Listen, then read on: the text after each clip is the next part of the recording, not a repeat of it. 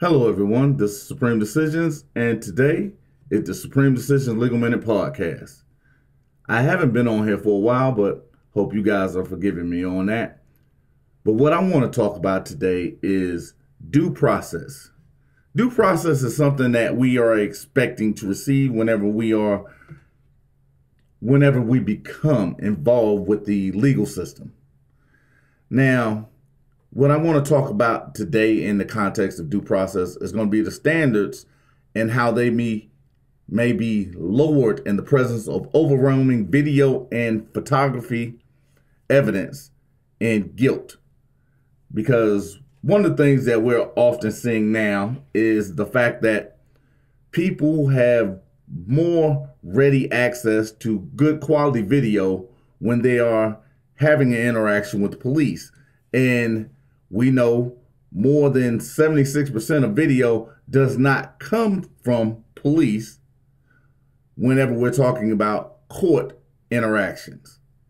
Now, in this context, we're going to talk about or debate about the constitutionality of due process protections when it comes to these videos. Because I'm not sure how old you are as you're listening to this, but I'm from an era where we watched 12 police officers beat Rodney King to oblivion and the public say, it was okay. And then later say, okay, he's going to be awarded X amount of millions of dollars because it wasn't right, while these police officers remained policing these same citizens. So we look at a video I did because, again, it was sent to me by a young man who was involved. And a lot of times people say, well, why didn't he just comply? Why didn't he just do this? Why didn't he just do that? Or this police officer was really nice, so it should have been okay. Well, the officer was Blake Simmons of the Frisco Police Department here in Texas.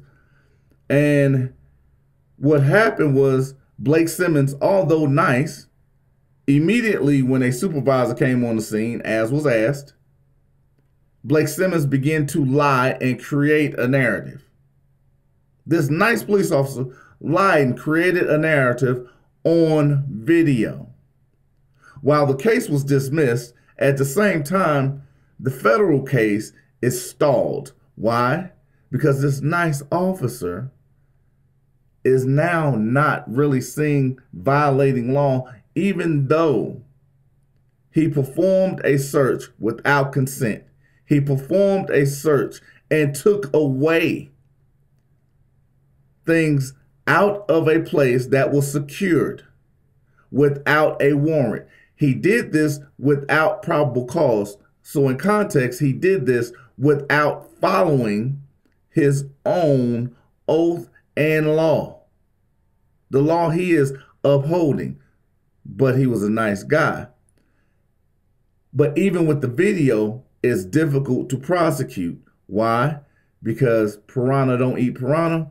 But again, the due process standards in these protections have to be exercised in a manner that generally is not fast. And what they're doing as a prosecutorial tactic, in this case, a defensive tactic, is using timelines to extend these punishments or prolong the availability of punishment to see if you are able to withstand the longevity of these actions.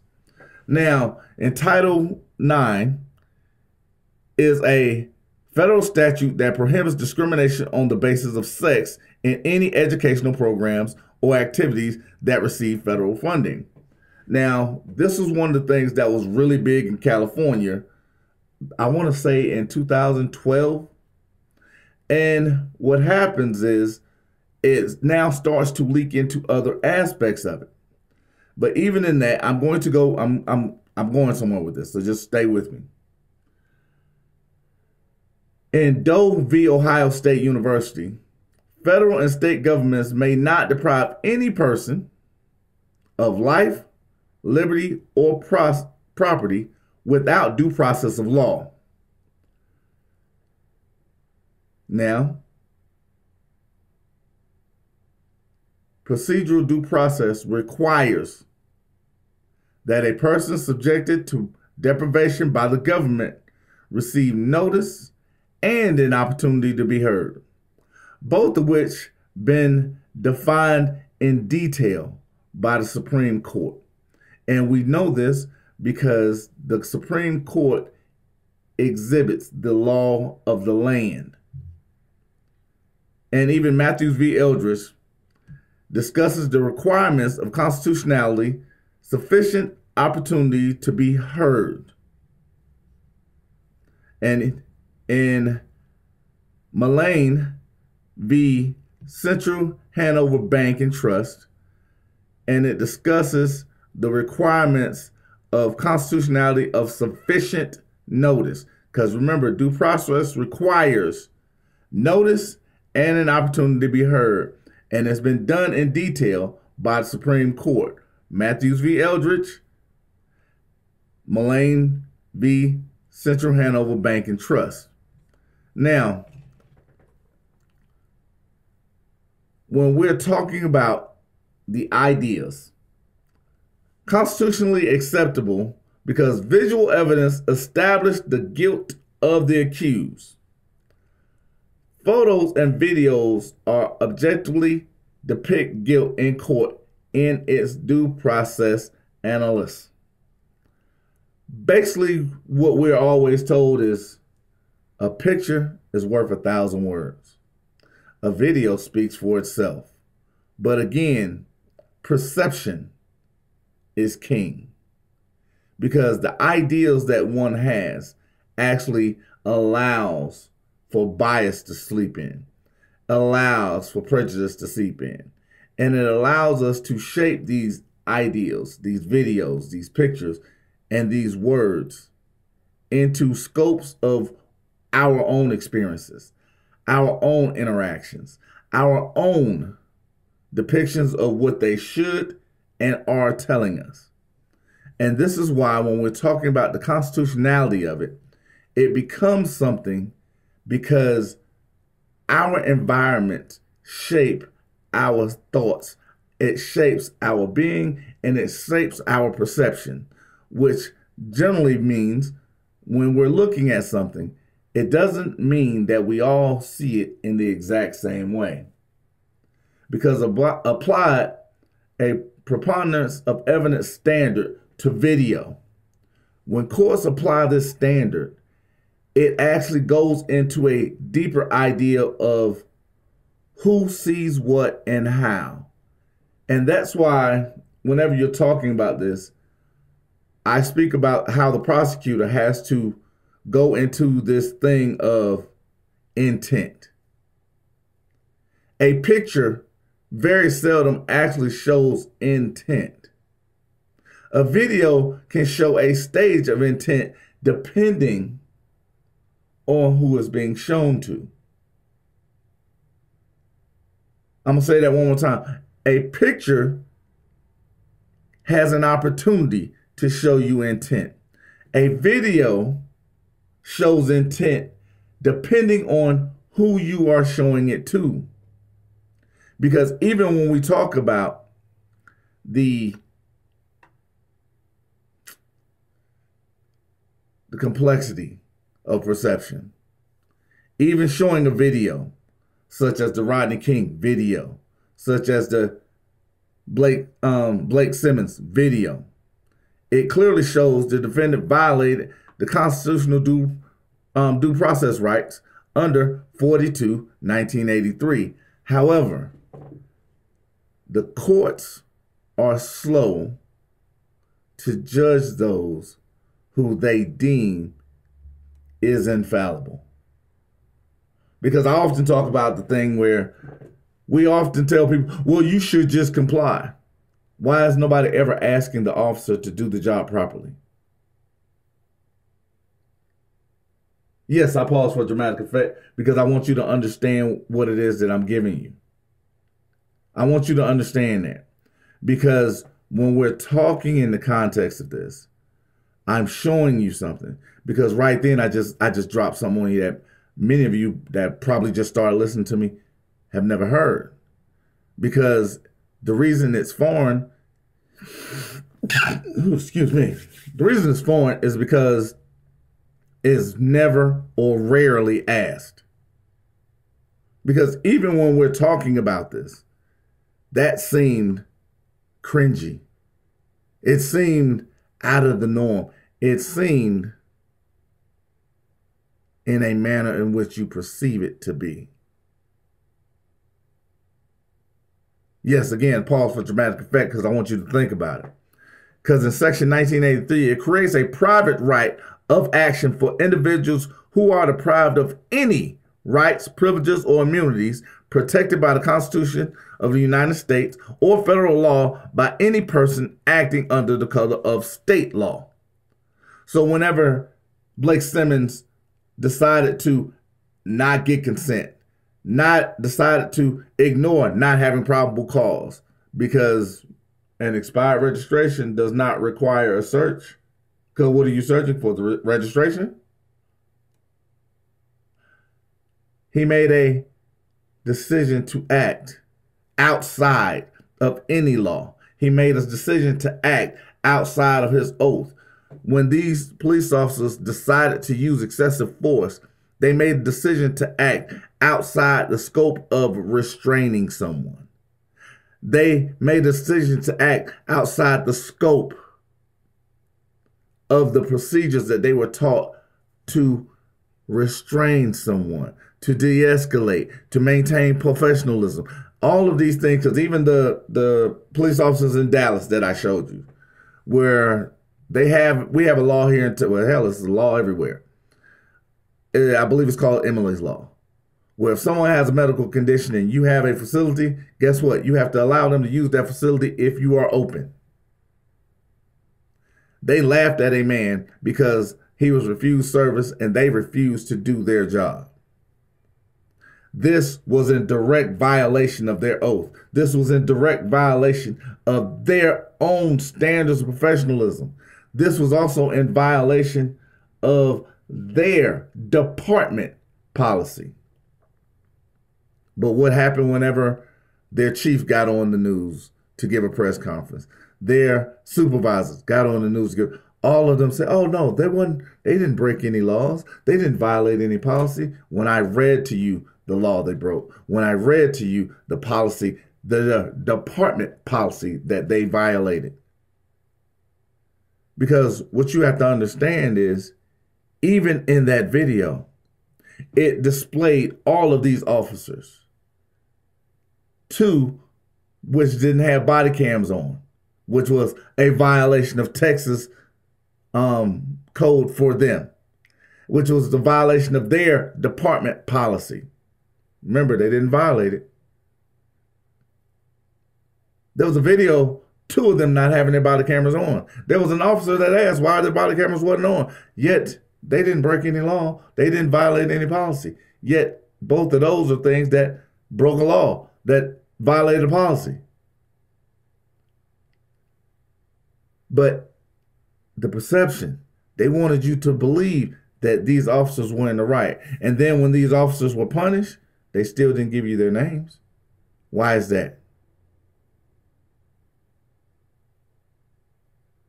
Don't worry about it. I'll let you catch on to that. I'm going to go into Matthews v. Eldris, and this is the test that they were speaking of. One, is the private interest affected by government action? Absolutely. Two, the risk of erroneous deprivation of that interest through the applicable procedures and the probable value of further procedural safeguards.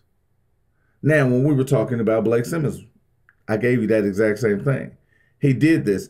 One of his officers, I believe it was Officer Johnson, yelled, he does this all the time. So that means there's a risk of erroneous deprivation of that interest through applicable procedures. Why? Because he made a conscious decision. Because you understand, officers have free will. Because it's the officer discretion to do the things. So how did he violate his oath? He made a willful action because of his discretion to violate. See how those all tied together? to violate a private interest by going into someone's conveyance without consent, without a warrant, without probable cause, to retrieve things from a locked area, not from plain view, from a locked area. He then opened another locked. See how we're talking about? But this officer was nice. He was nice.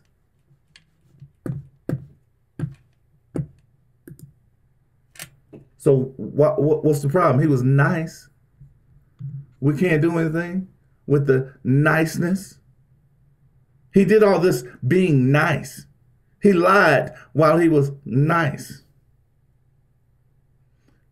But now, number 3, the government's interest, including the burdens that further procedural requirements would entail. He was supposed to be trained properly. He has one of the longest trainings in the country, which is 11 and a half months. It's literally almost a full year of training, and he still got it wrong. Why? Because he made a choice. He exercised officer discretion. Now, multiple meaningful opportunities to challenge the university's allegations, evidence, and findings provided to the students. Further procedural safeguards would not have changed the outcome of this case. Well, the safeguard of the Blake Simmons case, the opportunity to challenge it in federal court, is the fact that his training, his discretion, these are things that are already in place.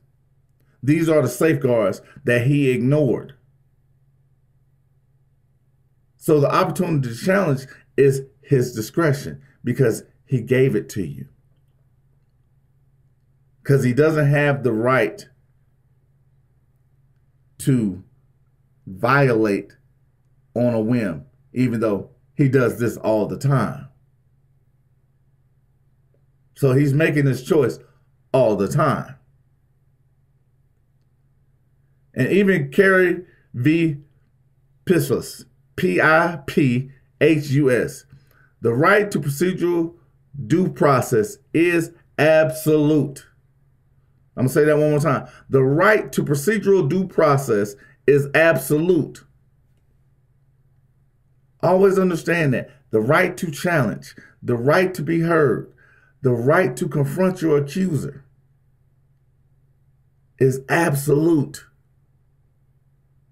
And many of us miss that because 95% of cases never go to a judge, never go before a jury. 95% of cases, there are over 2 million cases a month. Over 2 million per month, 95% of them never go before a judge. Let that sink in. That's our system. That's the programming that has been set upon us right now. Not to fight back, not to go in, not to do anything, not to defend, not to exercise the procedural due process right of absolution, and the right to remain innocent. Yes, I actually stopped and paused for dramatic effect. But first, conceived to address the due process claim arising in the context of administrative law. And this is Medina v. California in 1992. A general approach for testing challenge state procedures under due process claim are done through courts and being heard. Because it starts with the simple thing of that motion to challenge. It literally starts with the actual action of challenging. Further procedural safeguards would not have lessened the risk of erroneous deprivation of rights in interest or otherwise alter the outcome. And generally, those are the things that are set upon when you're dealing with a prosecution. They're going to say, oh, well, the safeguards would not have changed this. If the safeguards doesn't change it, that means this is an allowed practice. Always understand it's the verbiage, Pay attention, because listening is a skill. You have one mouth and two ears, so you should listen twice as much as you speak, because that's how you find out what's actually being said. That's how you actually become heard, because now you can actually respond if you're listening to hear versus listening to just respond. You can respond with intellect, and in most cases, you can respond with the proper challenge. And you can allow them to actually dig their own grave. Because if you give them enough rope, they'll give you everything you want. I'm going to say that once. If you give them enough rope, they'll give you everything you want. Because at the end of the day, most of them have no idea that they're violating law because they've been doing it so long. And 95% of the cases they have never go challenged. Due process is never challenged. Due process is never exercised 95% of the time. That means out of 100, 95 of them are not. They have 5 that challenge, and then guess what? They're challenged with people that's on their team. Generally, it's done with public pretenders, unless you're paying an outside shooter.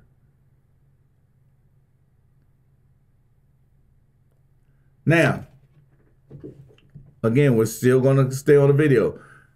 Remember, one of the things I'm telling you is subconscious biases affect viewers' perceptions of photos and videos.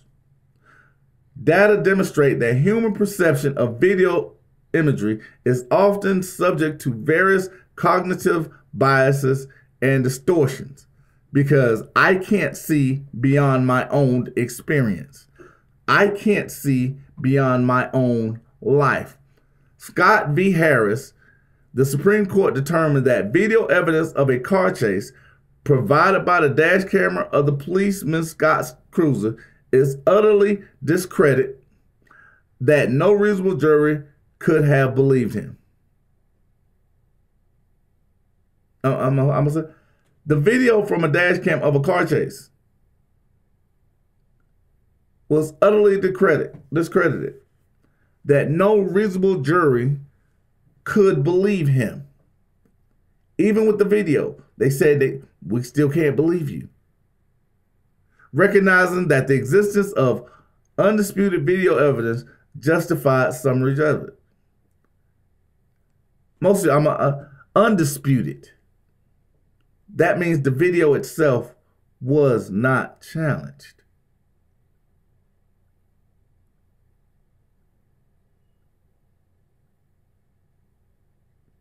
These are things that are direct evidence of misconduct. It wasn't challenged. So it allowed for a summary judgment because it was not challenged. Due process in this case was not exercised, even in the context of actually seeing what had happened. Because evidence portrays an objective truth.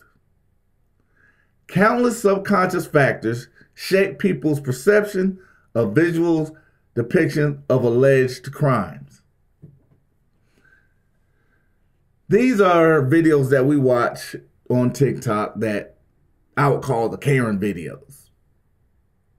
I watched one the other day, and this old man, and I mean old man because he was an older gentleman. He had fully white hair and wrinkled skin and all that good stuff. And he broke this young man's pole, fishing pole, because he was trespassing. While it was a visual depiction of an alleged crime, it was an actual, undisputed visual evidence of a crime. Because the destruction of property above $100 is a crime. It is a crime in every sense of the word because you're breaking something that doesn't belong to you. You're destroying something that doesn't belong to you, and for whatever reason, you feel you have the right to someone else's property. But there were no charges pressed. There were no other actions, even though there was video evidence that was undisputed of an actual crime. Because even the young man said, that's assault on a minor. Video evidence of an actual crime. Yet there were no charges filed.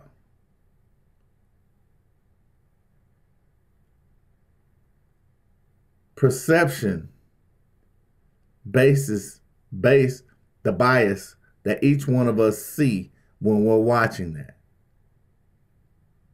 Because the letter of the law doesn't care either way. It's the exercise of the due process of even challenging those that are what you've seen.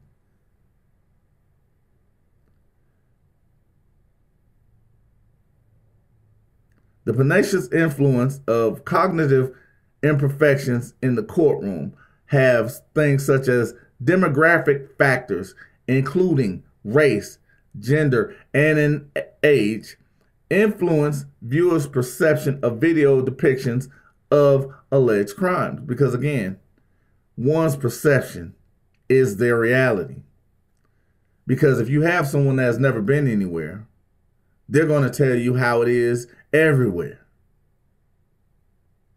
Because all they know is what's in front of them. I'm going to say that you'll have someone that has been nowhere. They'll tell you how it is everywhere because their perception of reality doesn't go beyond their front yard. Accused members of minority populations long stereotyped as sexually dangerous may be particularly vulnerable to judges' perception and perceiving their actions as criminal.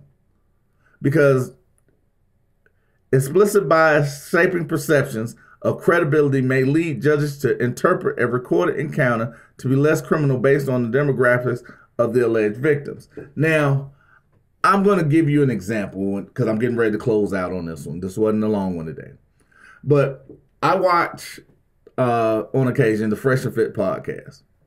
Now, what I enjoyed was the fact that they played a video. This young lady is screaming and she's yelling, she's throwing stuff, and she's at the airport.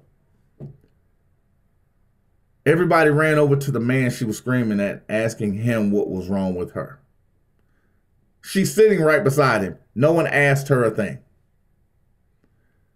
And Myron from Fresh and Fit asked a question that was profound. It was prolifically profound in my TI. He asked if the man was yelling and screaming and throwing stuff at her, would there be a different response? Everyone on the panel that he asked immediately said absolutely yes. Because the accused member long stereotyped as dangerous, which is being male. A toxic male, a male asserting himself is considered dangerous. There will be a different response versus, and as they put it, an equal female doing the exact same thing. Because he, in all cases, is perceived to be dangerous and part of a criminal element. Many of us don't look at it that way until we sit down and we actually get that situation and we pose it. We have an opportunity to think because our own biases, our own experiences, our own race and gender shape how we see things. Because many of us would have said, you know what, maybe she was having a bad day. A man doesn't have that opportunity to have a bad day. Because of the perceived bias. It's And most of it is subconsciously ingrained, even if the action is the exact same. Always think about that. It might be something as simple as that, but always understand that is in the back of everyone's mind.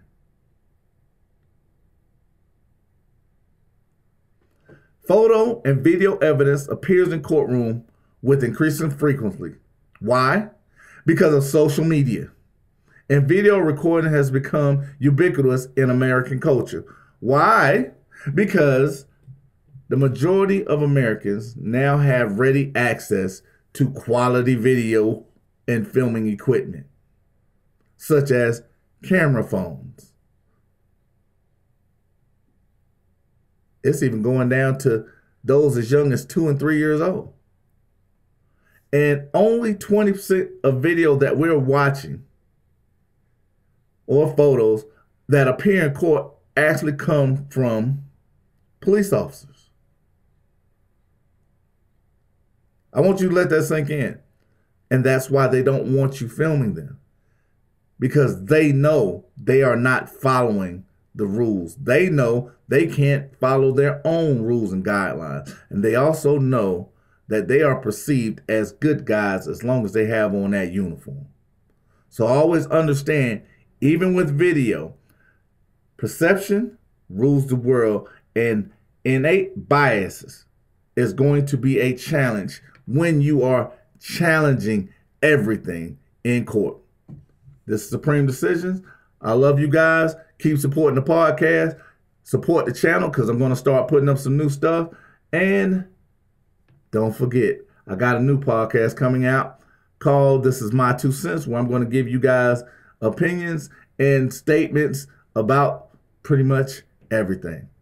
So, Supreme Decision, and I'm out.